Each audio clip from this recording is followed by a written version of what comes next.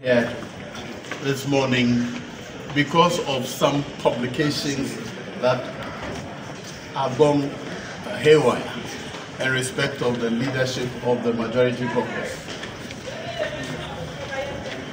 We are here to inform you and through you to the world that the publication that are going around is not true, it's false, that the caucus, the majority caucus, has not made any changes in its leadership. The majority caucus has not contemplated making any changes to its leadership, and that we tell the whole world, Ghana, to ignore any such publications. So I want to assure you that we have confidence in the leadership as they are, and the status quo shall remain. We are aware that upon the nomination of one of the deputy whips as a minister, a replacement will be made.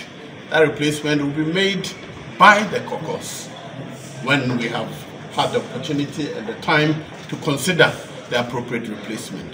This is all the information we want to share with you and to, through you, tell the world that the leadership of the majority caucus has not changed. We have not contemplated any change, and we do have no intention to effect any changes in the leadership of the majority caucus. I thank you very much.